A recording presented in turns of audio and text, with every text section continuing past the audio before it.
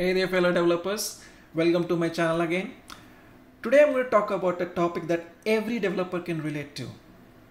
Imagine you're making some changes rapidly and you've been asked to commit something quickly and you realize that in a last commit you just made a mistake.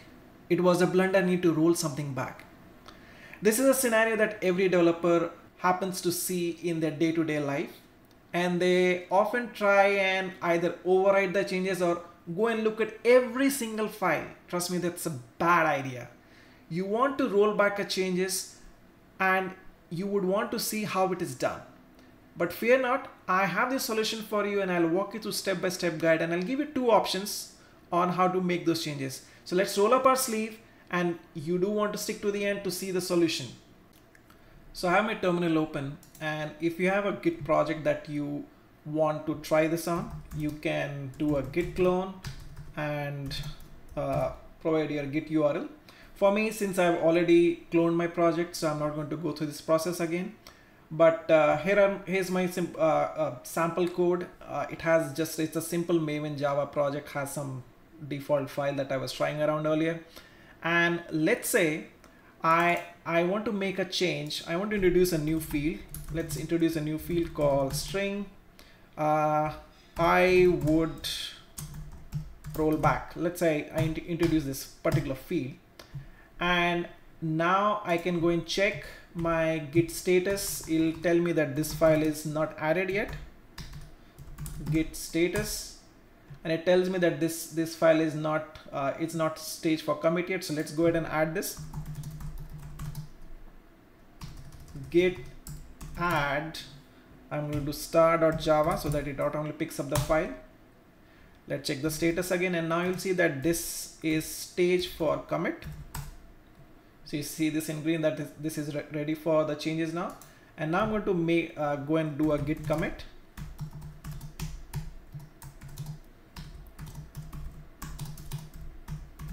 I need a soft rollback, so I'm going to add this commit message and put it in here. Now, when you do a git commit, you have two options. One is that you want to make a change. You just made a change, you committed the code, but now you need to roll back. You don't want to remove all the changes which you have done. You still want to see the file that you have been working on, and you still want some of your changes added there. So imagine that this was the only line which had a mistake, and you added all of these lines, which is correct code. You just want to make an edit to this. So now what would you do? So in that case, you would use something called git reset soft. So we're going to use that command and see how that works. So let's check first git status. It should not have anything in there. So it says all the files are up to date. And now we're going to do a git log and see that this commit is showing up. I'm going to use one line, not the default git, so that it's easier to read. So I just added the message, I need a soft rollback. Okay, I'm going to exit this, clear this screen. Now the command that you're going to use is called git reset, and now you need to provide how many commits you want to go back to. So for me, I need to go back to one commit, so I'm going to use git head, and I'll provide git reset head 1. But I talked about soft and hard, so let's use soft.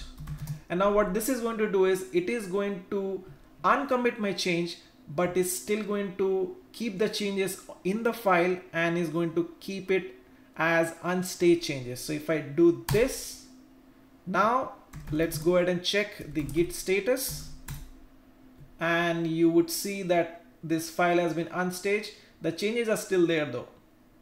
Okay, so now let's go ahead and check the git log. So we'll go back and check git log, and you will see that it is that message was gone. I had put in as I need to roll back this changes. These are from my older commits, so ignore these. But you'd see that commit message is now gone. Okay, so now I'm going to recommit these changes. I'm going to again add these changes in there. So git star.java, and now I can see that the changes have been added. And now I'm going to commit this message, git commit -m. I'll do final commit with new changes, and I can now go and check my git log, and you will see final commit with new changes. Okay, now let's go ahead and make one more change in there, and we'll learn about the hard recode. Okay, so I'm going to introduce one more string called git I would need hard rollback. Right, so I made the changes. I am again going to check the git status. You will see that this file is right now unstaged. So let's stage this file again. Git add star.java, and I can check this file is now staged. Let's commit this file. Git commit -m. Let's give some meaningful message. I need to do a hard rollback on this file.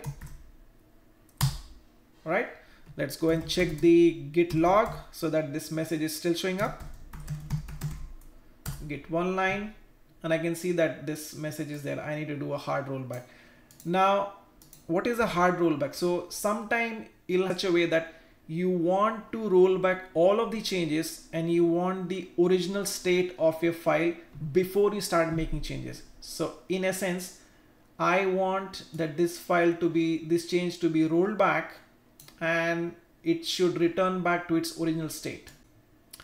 So procedure is same. I am again going to use git reset. I'll clear the screen.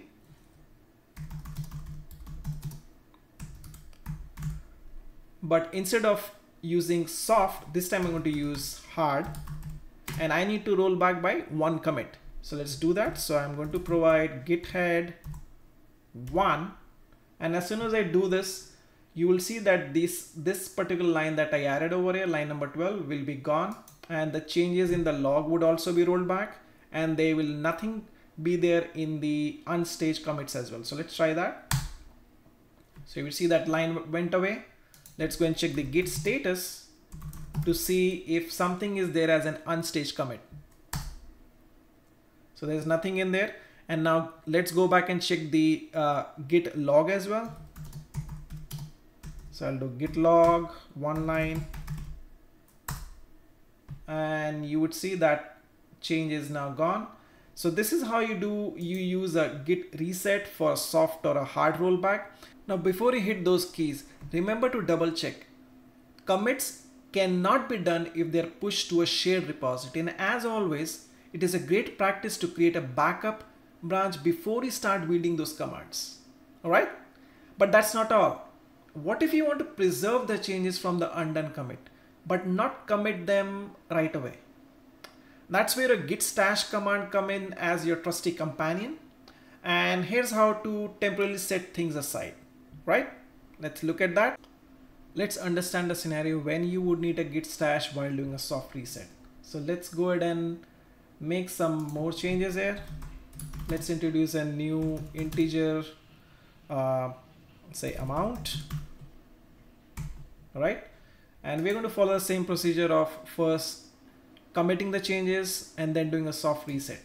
So let's do a git add star.java.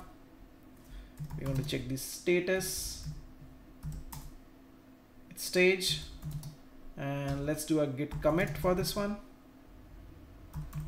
Git commit -m, need to roll back softly and stash demo. Okay, so at this point everything looks good. I am going to check the status. Nothing should be in there. Nothing is in there. I am going to check the git log. So I see my message, need to roll back softly and stash demo. And now what we're going to do is we want to roll back softly so that these changes are still there. So we're going to do a git reset soft head 1. So my changes are back, the line still says git init amount, so it means it's still there. I'm going to check this status. So it says this is a particular file which has been modified, and this is the change that needs to be committed back again. All right, but now I want to, I don't want to see the changes right away, because I have some more changes which I need to apply, and I want to remove these changes, not permanently like we did with a git reset hard, but what I want to do is I want to remove these changes which I've made, but keep it somewhere so that I can later apply them. So in that case, you are going to use git stash. So let's use a git stash. All right. So it says that my last final commit new changes. This was the last one that it has stashed, and you would see that particular thing is gone. So now what I'm going to do is let's make a small change over here. I'm going to call this as, let's just add a simple space here. All right. Let's check the git status again. So now it says that I have some uncommitted changes. All right. And now I want to put my changes back again, which I had it in the stash, right? So if I go and check my git stash list, I should be able to see my stash there. So you see my changes are there. And now I'm going to pop the first stash that I had created, which is over here. You are seeing two lines because I tried this earlier to show in the demo, so just ignore that. But what I want to do, I just want to pop the first one and apply the changes back. So I'm going to do that, git stash pop, and you would see that my, oh sorry, I have some changes in there, so I'm going to make the changes back there because I added spaces here, right? So let me just go ahead and add the changes here, git add star.java. So I did that, and now I can do a git stash pop, and you would see that this git private int amount is back again. Now, if you were going to be making changes on the same line, you would see that there is a conflict and you would need to resolve the conflict. But since I made changes on a different line and then later applied the pop-up, I didn't see any conflicts over here. So now I can go ahead and do git status again to make sure everything looks good. Okay, so I'm going to do git star.java again.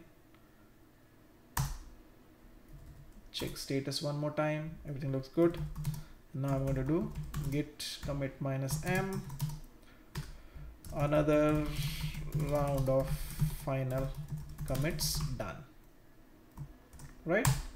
And now if I go in there in the log and I would see what has happened so far, I would see that another round of final commit is done. This was our last message which we used for final commit. So that's in there. But the previous commit which we made where we stashed the changes and did everything is now looks good, and I'm good to go. So remember, Git is a powerful tool and these commands should be handled with care. Always have a backup, especially when dealing with the critical code. Okay, so there you have it, the art of undoing recent local commits in Git. Now you are armed with the knowledge to backtrack, adjust, and keep your version control history tidy.